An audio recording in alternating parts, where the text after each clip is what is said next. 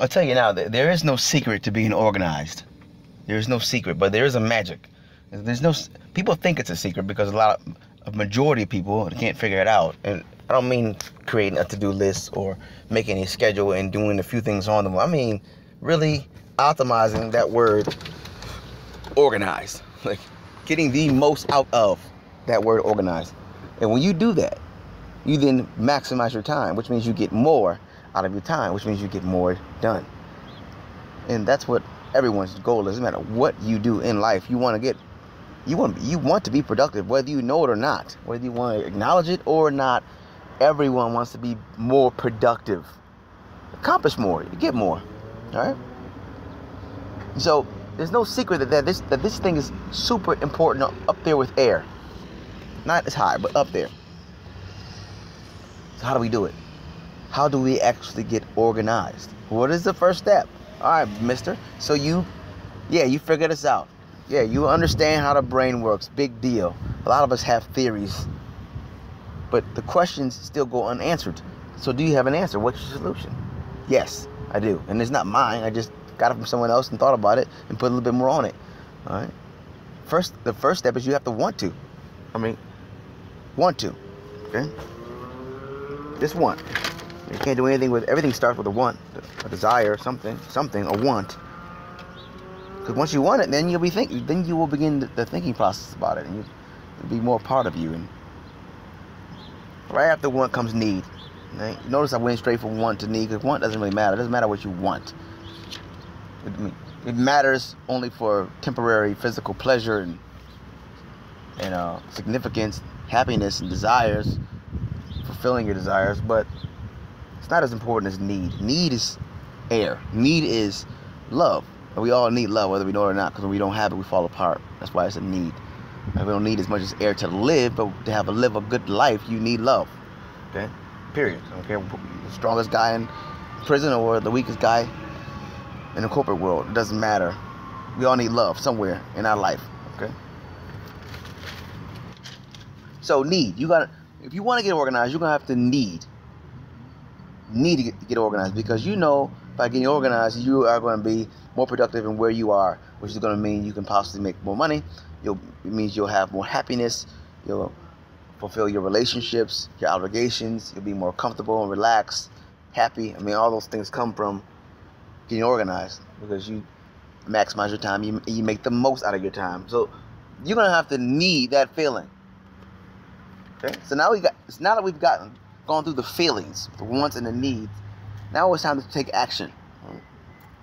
And that does begin with writing things down, because writing them down gets it out of your head. To this point, it's been in your head like a bunch of marbles and just shaking around. They're nice and colorful. They probably could sell well, but they can't. They're mixed all over the place. You don't even know who's who, where's where.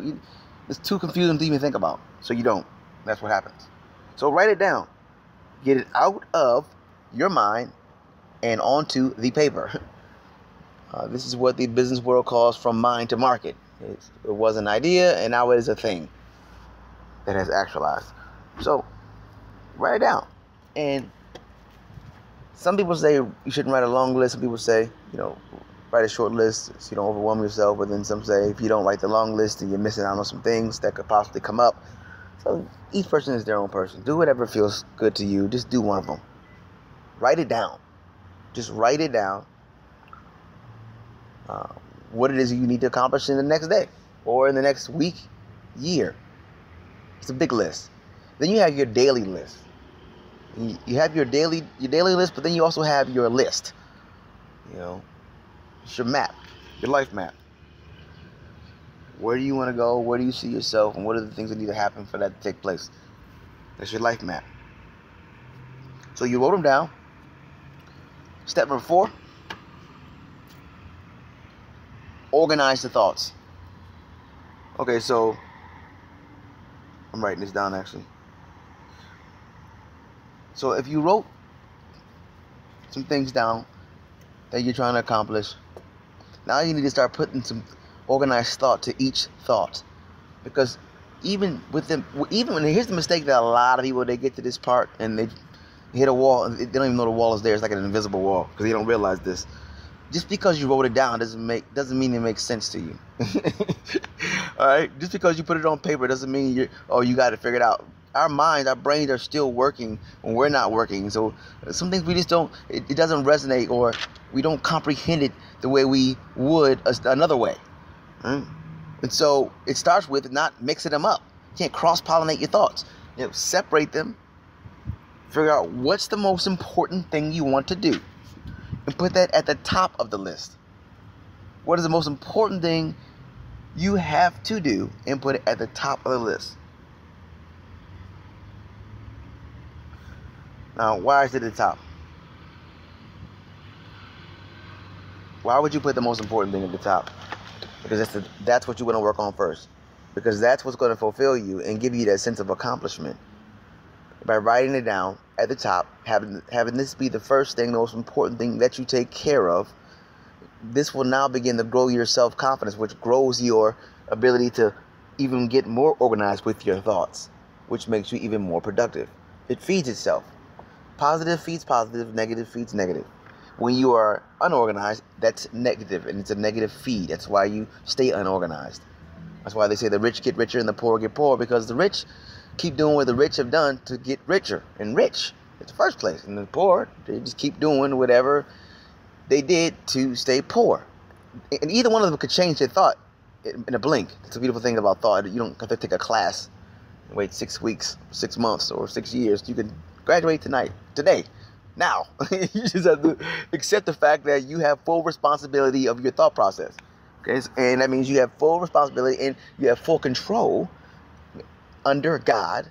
Gotta make sure you put it out there, because some folks will come after you and say, you said that you control the world and everything. No, you control everything that's in your world. Yes, that's why God gave us this thing called free will. That means you're free to do what you will. Right? He oversees. It's his world, his planet, his galaxy, his thing. But he's given us a lot of power. So don't squander it away. So getting organized thought is only going to get you more inspired, get your list more organized, which will make you more productive, which will create happiness inside of you, which will then inspire you to be even more productive and get even more organized, because you're going to keep doing, you're going to keep doing what you've been doing to gain that feeling, which is happiness. Feeling like you're moving forward, and accomplishment, a sense of accomplishment. You just keep feeding it. So that's the next step. Feed. You probably have to add a word to that, so it make more sense to the naked eye. Feed encouragement. Encouragement feed. There you go. We'll call it encouragement feed. And basically you are feeding yourself encouragement, and that's a nourishment. That's your spirit, your man, your body, your everything needs that encouragement. So once your encouragement feed, and watch how this works. Your encouragement feed not only feeds you, but the most powerful thing about it all is it feeds everyone it comes in contact with, whether they know it or not. It feeds them, and once you do know it, they take advantage of it, and then they begin the process, and they begin to feed. And this is how you grow. And the ones who didn't get it at first, they may get it later. A lot of them do. Some get it later, some get it later than later, some get it later than later. And unfortunately, some never get it. But that's the cycle of the world. We have to keep working towards the ultimate goal, and pray for those who don't have the strength or can't find the strength to see it. Just pray though. No, let's not pray that prayer. Let's pray that they find it. Let's just pray that they find it. Pray that they find it. The stats can change. We're not going to just accept that this is the percentage of the population that's going to be impoverished and going to go through hardship all the time, and going to have unproductive lives. And no, we're not going to give them that tag. We're going to change the tag. Since we control the writing, right? He gave us thing, didn't he? So let's write something else on the tag. Let's say that the percentage is 25% that's failing. Let's say we decrease it by 50%. Well, let's just kill it. Let's kill it eventually. But let's have some steps. Step number 1, kill it by 10%. Step number 2, 40. Step number 3, 60. And then by step number 4 or 5, we're done. And what done means is that the population will see what they need to see, understand that God is real, right? And so whether you want to acknowledge it or not now, eventually you will. So it's better to do that now. So what has happened, the entire population has realized that.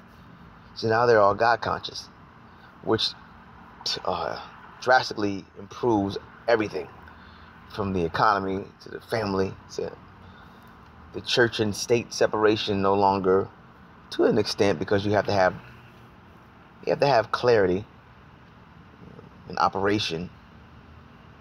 But we all, no matter where we are, do, say, or live, can agree on one common thing: that God is real. He's real.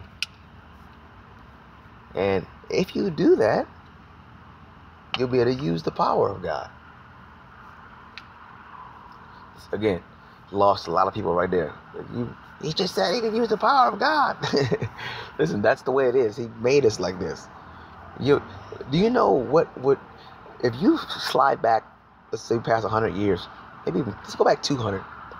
Let's go back to Henry Ford time. Let's go back to Edison for the light bulb. Let's go way back there.